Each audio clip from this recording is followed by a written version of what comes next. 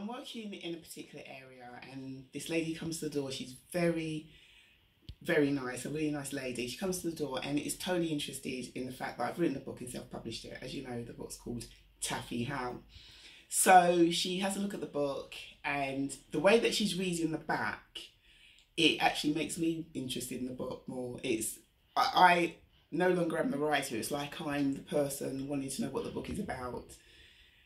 It's just the way that she read the book with so much interest, you know, and her, I don't know, the energy that she put behind it, it created a lot of interest. So she had her daughter was there as well, and her daughter, she looked around about 5, and she became really interested in the book as well.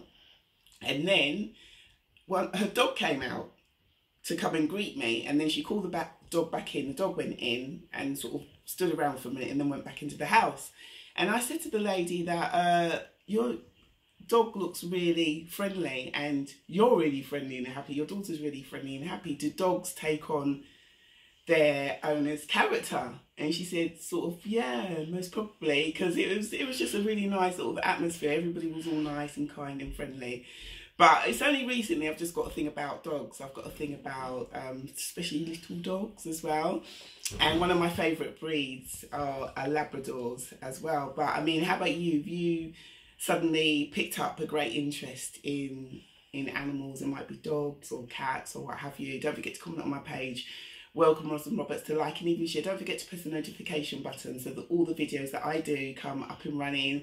So it's just something that I'm really interested in. Even on Instagram, there's quite a lot of animal lovers that I follow, and I really enjoy looking, you know, at their posts, etc.